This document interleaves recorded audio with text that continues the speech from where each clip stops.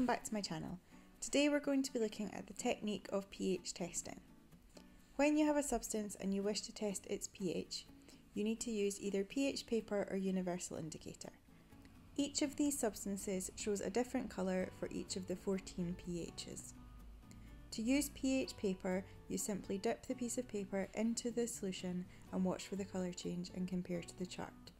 To use universal indicator, you add a few drops of the indicator to the solution and then compare the colour to the chart.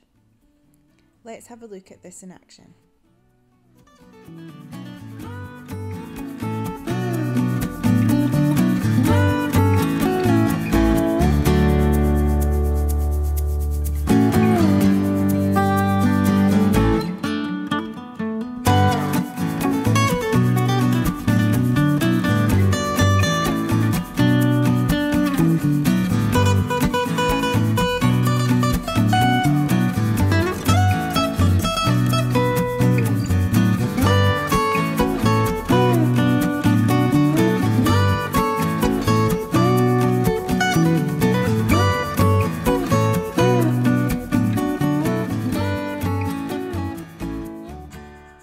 Thank you for watching my video. I hope that you found it helpful.